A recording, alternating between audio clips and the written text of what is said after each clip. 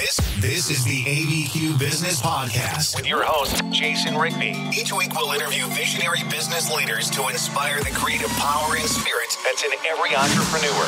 Discussing strengths, weaknesses, strategies, systems, and the problems we can all solve together for a new future for local small business. Hello, everyone. This is Jason Rigby with the Albuquerque Business Podcast. I've got a really cool guest today. I'm super excited. We have been talking back and forth on LinkedIn, Travis, what, about 3 or 4 months now? Yeah. And Travis is a TEDx speaker. He also has a unique ability to be able to communicate.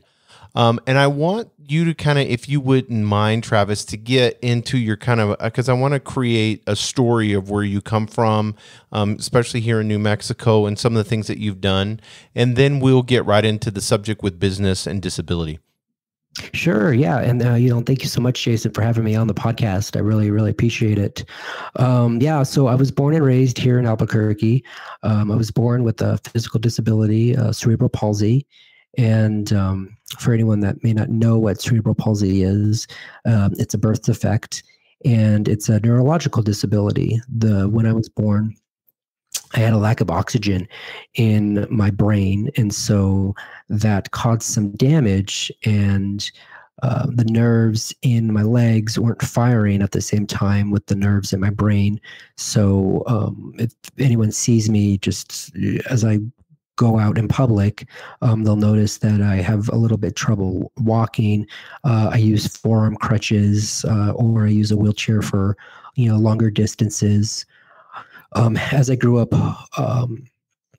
into my early teens, I got involved with the Carrie Tingley Hospital Foundation here, and I was a part of the wheelchair basketball team under the coach of Judge Pat Murdoch. And, that was a really awesome experience for me. It really opened up my eyes to other disabilities out there, like spina bifida. And, we had the opportunity to go on tournaments outside of New Mexico and compete. And, we were ranked as high as, if my memory serves me correct, 9th in the nation. That's awesome. They only accepted the top 16 teams around the states, and so we were able to qualify for nationals every year that I was on the team. And the last year that I was on it, we were ranked as high as 9th. That's awesome. And so you were able to be a part of that, and then you turn around and so how did the TED Talk come about? How were you able to speak in that? Sure. So I got my master's here at UNM in adapted physical education.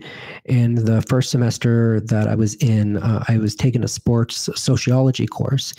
And one of the presentations that I gave was on social inclusion in sports. And I basically talked about the importance of having interactions with people with disabilities and without, and the impact that can have on the wider community.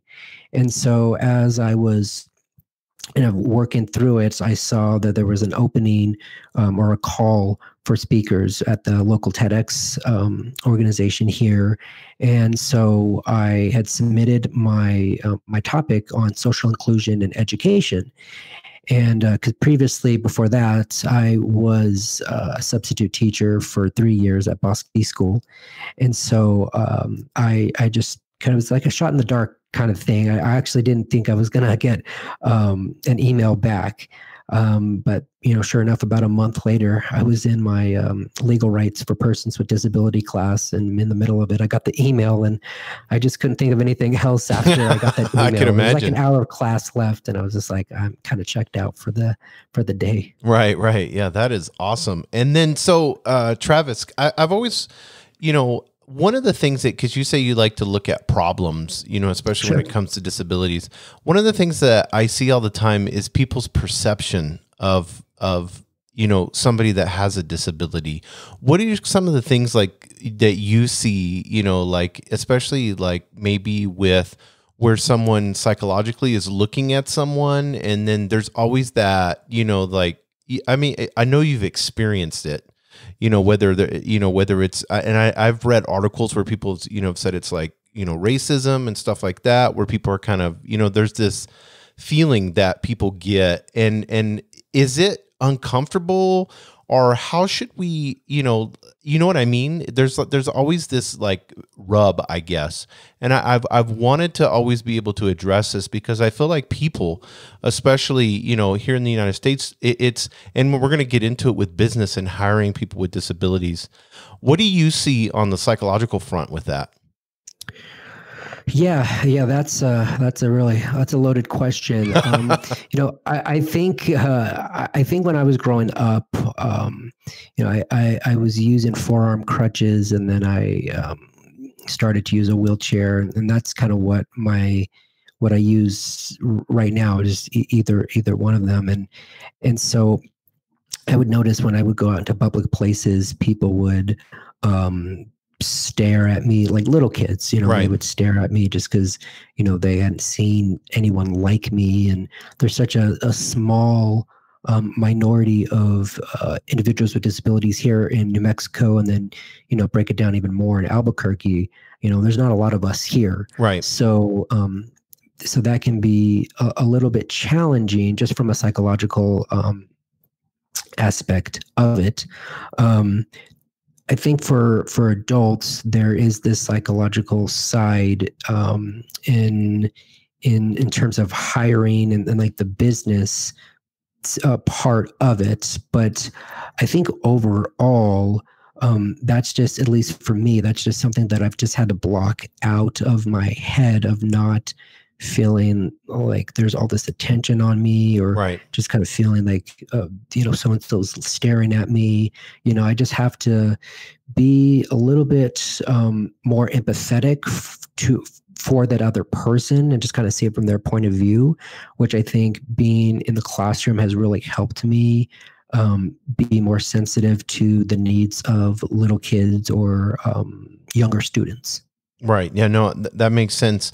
So whenever we look at somebody, especially in, especially maybe they're a business owner or something like that, and they're looking at hiring, and I know you had talked about that, we were talking about a little bit off air, but what does that look like? I mean, like, what do you see with like people skimming over it, or, like, is there some form of, like, well, I wouldn't hire this person, or, well, I need to talk to this person first. How does that, what have you seen play out?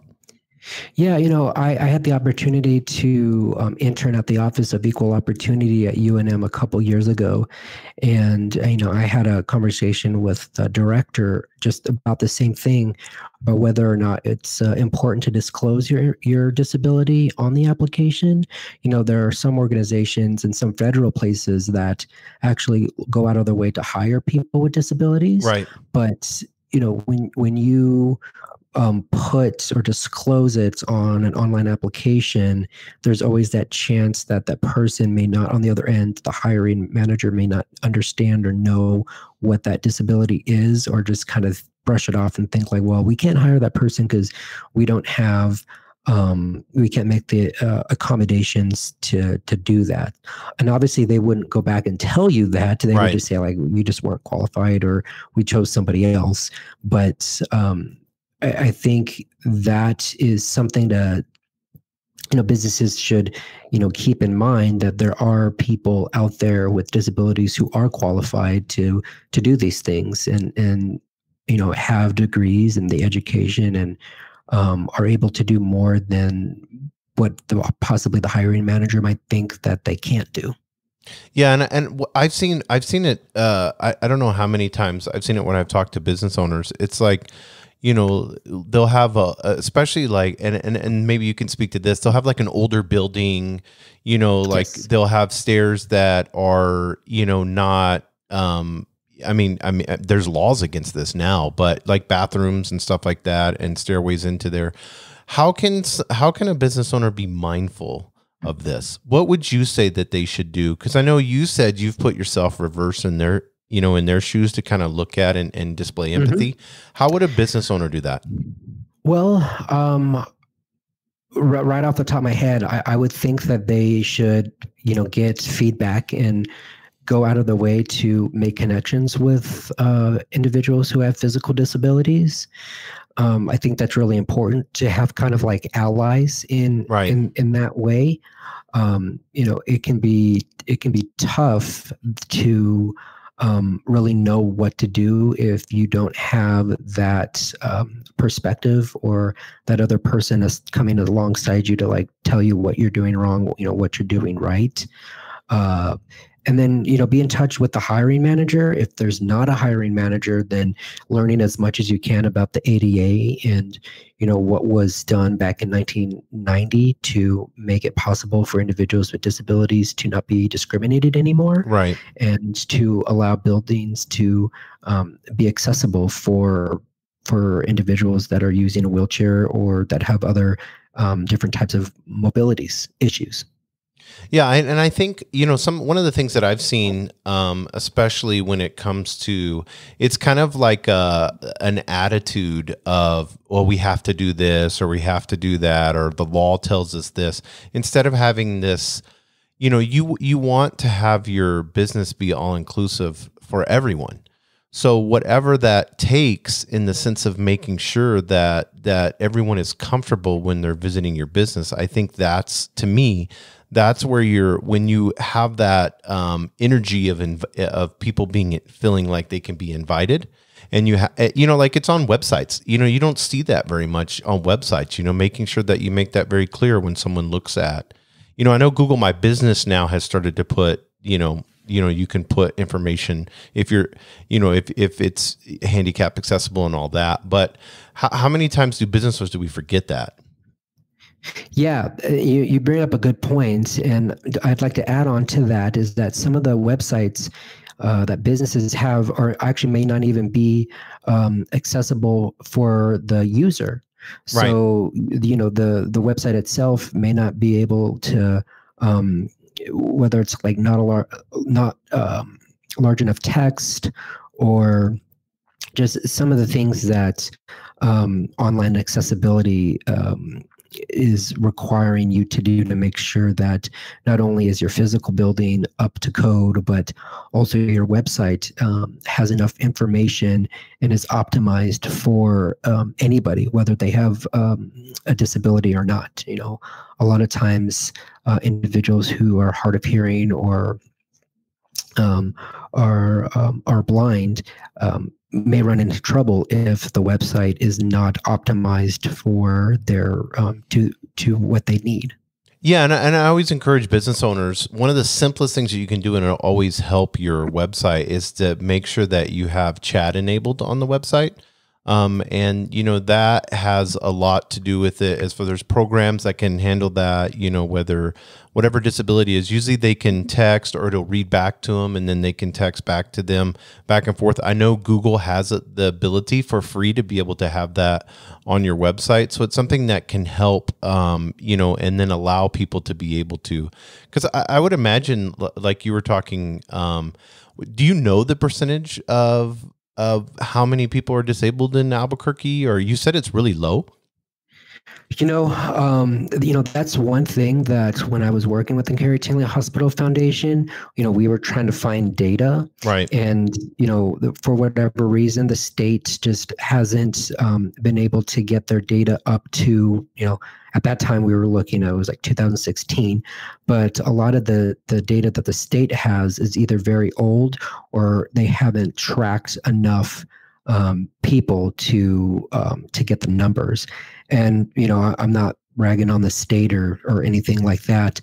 I just think that it could be possible. One of the factors could be is that there's not a lot of individuals with physical disabilities. I think the population of individuals with intellectual and developmental disabilities is more prevalent here, and there's more services for those individuals. But when it comes to physical disabilities, it's harder for us to find services, and it's harder for us to be identified. And how, because I know you've been in the educational system, like UNM, and then, schools, local schools here in the area, how are they with it? I think they're getting better. When I was with the Office of Equal Opportunity, I kind of got to see the nuts and bolts and got to see where the university is going in terms of tracking the data. Right. And, I have really good friends at the Accessibility Resource Center at UNM, and I know that they work in conjunction with the OEO sometimes. And, they do a really good job of making sure that that they track the data and that they help any individual with disabilities feel comfortable and setting them up for success. That's awesome. One of the questions that I wanted to ask you when we were coming on, when I knew that you were coming on, is I have a lot of people that I know that may have a family member, be disabled or something like that, and there's always like language and things that they don't know what to do. There's always that. And I want to make sure that people understand, especially from your perspective, like some of the, if you don't mind, some of the do's and the don'ts, and we don't have to get super specific, but there's always this, like I said earlier, there's always this rub. And then, especially if it maybe they have a child, that was born, or, whatever it may be, maybe an elderly mother or something like that. What are some of the things that you see with that? I see that, language is really important when Right. you are discussing or talking about someone with a disability. When I was in grad school, we talked about the person first language. Instead of saying he's disabled, he has a disability, instead of saying like he's autistic, is someone with autism. So there are differing opinions on whether it's important to use that language or not. Right. And actually those opinions, most of them come from the disabled community, because I've known individuals who don't like to use that type of language. Right. But I think for individuals who don't have a disability, just to make sure that they are being conscientious of that person, always identifying the person first, then talking about their disability, and I think that type of education is also taught as in the special education programs, which is great. And like you said, there's tons of verbiage and there's tons of information in regards to do's and don'ts. And I've gotten that question a lot myself from students and other Right. adults. But I just kind of go back to the first thing is, let's make sure we identify the person first, then their disability, and not vice versa. Yeah, I had a good friend of mine from the Marine Corps, and he was involved in an accident in war, and we always talk back and forth, and he's like, I just hate when they use words like special needs or handicap, or like the worst, like crippled or something like that. And Yeah. he was like, there's this whole victim mentality, and he was over and over again, I'm not a victim, and I don't want to be treated a certain fake way. You know what I mean? And I don't know if that makes sense to you. Yeah, it does. There was a documentary that came out a couple months ago on Netflix called Crip Camp, and I watched it, and it highlighted this period of time at a summer camp for individuals with disabilities, and how the disability revolution and everything kind of came about. But even in the the title Crip Camp, I mean, I don't personally use the word cripple when describing myself, but I have friends that use it, and Right. who are disabled, and that use it, and they kind of say it as like a badge of honor. But I guess I'm still a little old school in thinking that word has some derogatory connotation to it. Of course. So Right. I've really just kind of stayed away from of using it. Yeah, and like some of the things, like, because I had talked to him about this, some of the things like he didn't like is like somebody pushing themselves on you and then trying to help, and like overly help. Yeah, I noticed that in like high school, where I would have friends who would want to push me and kind of maybe be overly helpful, like you had said, but I've always kind of stayed away from right, that extra help. I think as I've gotten older, I've gotten more. My views on that's kind of changed, right? As I'm 32 now, right. and so my body isn't what it used to be when I was in high school. So there are times where maybe extra help is needed for me, and that's not a bad thing. But then you still have individuals with disabilities who are like, regardless of how old I am, I'm not ever going to have an able-bodied person help me or push me or whatever. And, that's their prerogative. And, I'm not here to say that one is better than the other. That's just, how I live my life, and that's how they live theirs. No, I love that. And, also is like people talking about you in front of you. When I had talked to my friend, he said that too. He's like, I'm right here.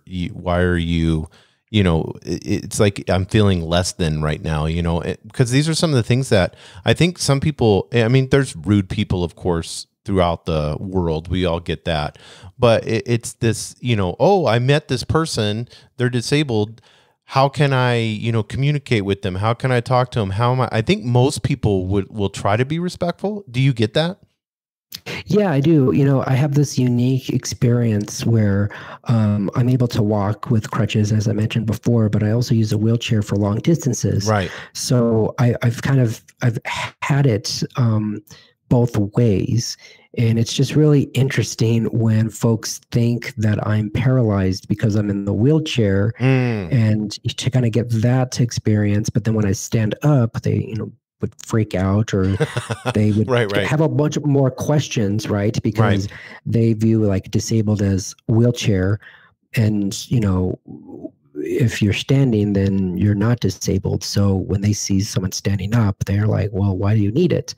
So there's like this other layer of like talking and educating that, you have to kind of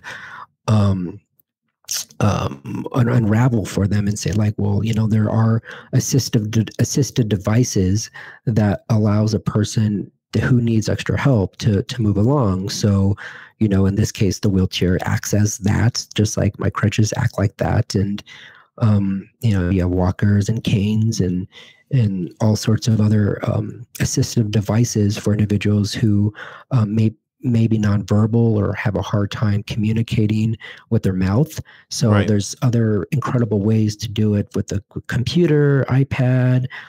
There's just a lot of great things out there. Right. And what are some of the things, because I know they use the word able-bodied and all that, as far as what are some of the things that you wish people knew about being disabled? I don't know if you've ever articulated this or thought about it, but what do you know some of the things that you wish that they would know? Yeah, I think I would wish that they would know more about adapted sports, really, because, I think that's the easiest way to bridge someone who isn't disabled to understand what being what being disabled is like, because, you have the Paralympics. And, there's eyeballs on it, obviously, but not enough. So when I was on the wheelchair basketball team and then having the opportunity to coach the wheelchair basketball team 15 years later, I was able to get other high schools involved with our practices. And it was really helpful for them, the students, the volunteers, to work with my players.